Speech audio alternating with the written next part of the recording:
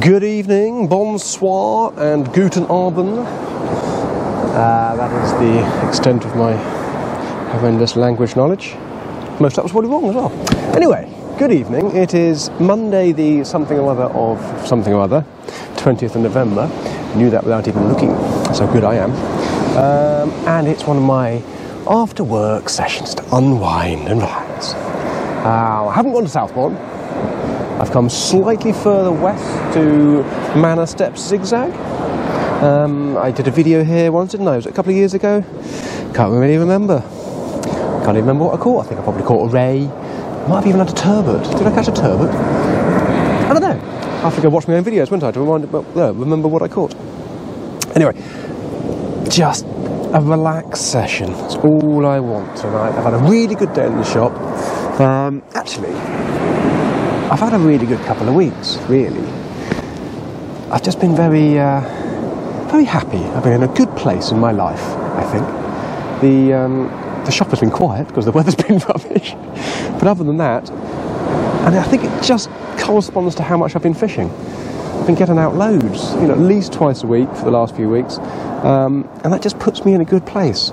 Really settles my brain down, I think. So I get to go to work all day long, and I'm lucky enough to quite enjoy my job. And then I get to go fishing in the evening and relax and catch a few fish. And life is good, really. In between that and at weekends, obviously, family time, also really rather wonderful. And also some really, really, really good news. And I'm not 100% sure if I'm supposed to be advertising this publicly. Apologies if I'm not. But Toby, my right-hand man, my number one in the shop there, is now a daddy. That is great news. So massive congratulations to Toby and Lucy on the birth of baby Nora at £8.53. Oh, Toby, I'm sorry, I've forgotten your PB, mate. Anyway, beautiful, beautiful young lady. So I'm super, super chuffed for them. And I'm sure there's going to be a lot of happiness ahead for you both. And sleepless nights and stress. But mostly happiness. Well, you probably know what the plan is in terms of fishing. Because I don't really want to be running around doing too much, I have got a Bagnall bar, sandeel wrapped with squid. Actually, I've also got some anchovies with me. And I can't decide whether to use them as bait or eat them. I shall decide. Obviously, bait. So that is launched as far as I possibly can. I don't know why, actually. Prove that you don't have to cast very far to catch fish, but sometimes I just really fancy clipping it and whacking it. Anybody else get that? Get down beach, show off your manliness or ladyliness if you're not a manly person, or in fact a man. Lost the plot completely there. And then the other rod has obviously got a head and guts of mackerel because I'm still hoping to pick up a big bass at some point before the year is out. And then I'm going to sit down. I've got a nice little mug of hot chocolate and kick back and relax. Stare at my rod tips. If anything happens, I shall bring it in and show you guys. If it doesn't, then so be it. It's such a nice night to be out. Northwesterly winds, shelter from the cliffs. It's not gone cold yet. The sea's settled down a little bit. It's just a little bit of sea still coming, which is nice. Actually, poo tides. I mean, proper, professional levels of poo tides. So it's a neap, and I'm fishing down to low at about 9. So normally that would be rubbish tides. I'm happy to fish low, but on a slightly bigger tide. I reckon in 4 days' time, Thursday, Friday, yeah, probably actually in time for the weekend, the tide just should start to build. And that's the best bit. The best tides for fishing are just a couple of days after the neap, building up towards the spring. That's always the best.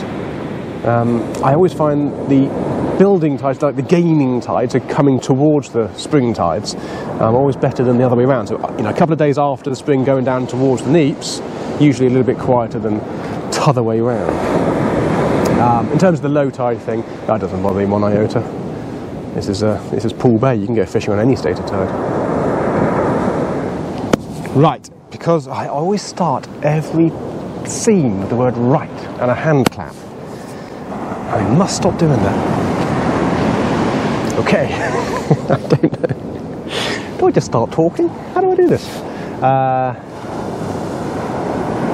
No, I don't know. because I need a little bit of content in my video, I can't just film, come down and say, hi, I'm fishing, here's my hot chocolate, bye. I thought I might as well show you me baiting up with an anchovy. Now, I think we've done this before in the past, but not all of you have watched all my videos, and some of you are new, so let's do a little quick baiting demo. I am going to use a little bit of squid, which we have here, and one of these beautiful anchovies. Now, if you haven't used anchovies before, do give them a go. They're a wonderful, really, really oily and bloody, smelly bait. They're a wonderful fish. They really are. Don't go confusing them with the salty things that you put on pizzas. Do you know, I've just started. I've realised I've been just automatically doing everything and not explaining what I'm doing. Should we start all this demonstration again? Right, get yourself an anchovy. Here we go. Here is one anchovy.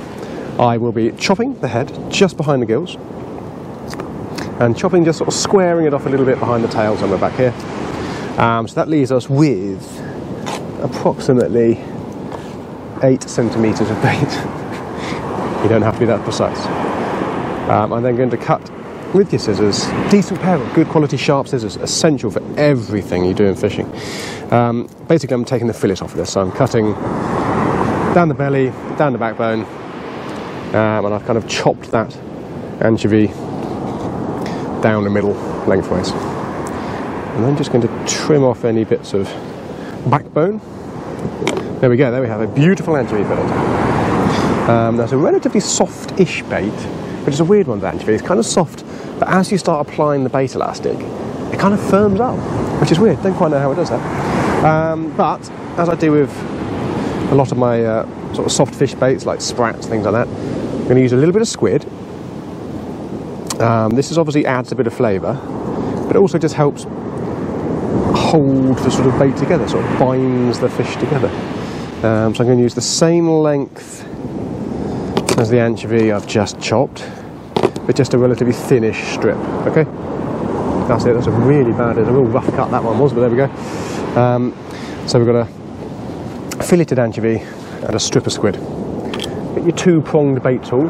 I have got these longer ones in stock now. So anybody who's used the shorter black ones or the Yuki baiting tools, that sort of thing, there's a slightly longer version on the website.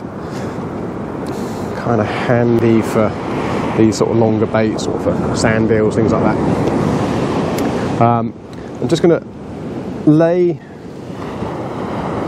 the tool on top of the fillet, like so. I'm going to get my ook and lay that on top of the fillet. And then I'm going to get my squid and sandwich all that together. So that's kind of where we are right now. So a bit of a squid, hook, bait tool, anchovy sandwich. Just sort of holding it together with your finger and thumb like that. And then just start gently whipping up with the bait elastic, just sort of gently working down and around.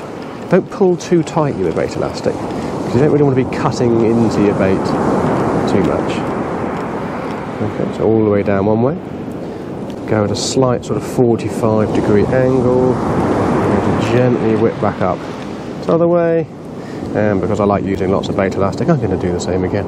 So I'm going to go another 45-degree angles back down the other way like that, and then just a couple of wraps down there and snap. Ta-da! So that is our sort of squid and anchovy sausage. Grab hold of your bait, slide the tool out, and what we should have is a nice long, thin sort of sausage of bait. So long and thin, so aerodynamics is good. This should cast well. I always use the T25 circle hooks for the top of my pennel, which I just hook into the top of the bait like so. And that is that. That is how I present my anchovy. Nice and simple. And then if you are using a Bagnall bar, and you haven't done this before, the bottom hook goes on the imp, and the cascade clips into the swivel at the top there, just above the spring. There we go, that's a nice streamlined bait, ready to blast out of the horizon, hopefully catch a nice big hungry fish.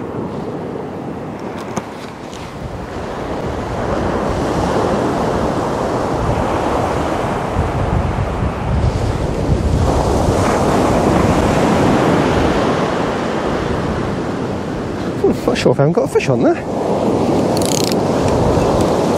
Maybe not a big fish if I have.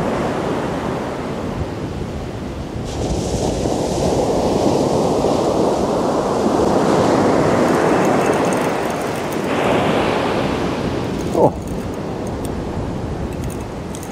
I have.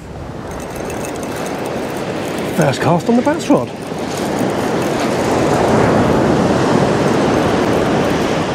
Nice bar of silver. Not a massive one. Maybe sort of, it's quite fat, I don't know, 2.5, 3 pounds, something like that. Really was hooked right in the corner of the mouth in that circle hook. That's a beauty. That's a nice little start to the session. Really funny bite. It's sort of like donk, donk, and then slack. So I kind of rounded up. Donk, slack, it just kept sort of coming towards me. Didn't do any of the really sort of powerful, aggressive bites that sometimes these fish close in give you, but there's lots of these around at the minute. So if you have got a free evening to pop down, get out there, chuck a head of mackerel out, and get yourself some bass. Nice eating size fish, that too, isn't it? Well, not quite as exciting as a bass, but on the distance rod on the sand eel, I caught myself a whiting. Sadly, that's a very deeply hooked whiting, so that'll be coming home for dinner as well. So I've got a bass and whiting pie coming up. What a waste of a bass that would be, but there we go, a couple of things to eat. Hopefully there's not too many of these. I don't mind catching these, I don't mind catching fish, but sometimes if it's one of these every single cast on your ray rig, it can get a little bit frustrating. But there we go, 2 fish on the first 2 casts. Hopefully the fish will bugger off so I can sit down, enjoy my cocoa and watch the football in a minute. Although it's England and North Macedonia, so maybe I'll concentrate on the fishing instead. Just a bit of a drop back bite on the distance rod. Only been out there 10 minutes with that anchovy. Let's see what we got.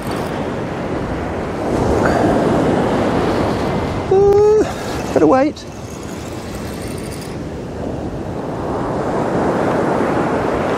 Yeah, doesn't feel like the grip's digging because it's moving, so there is a bit of weight on there. Not a huge amount.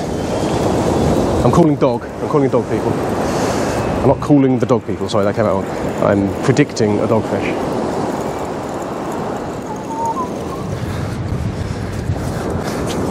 Called it right.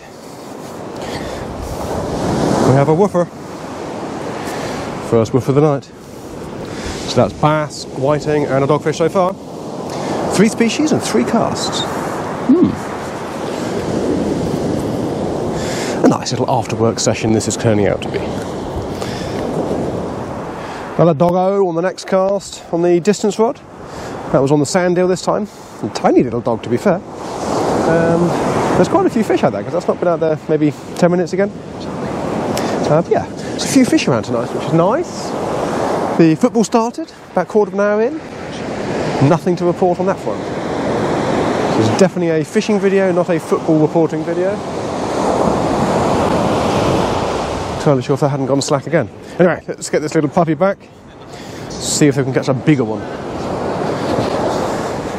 Another little whiting.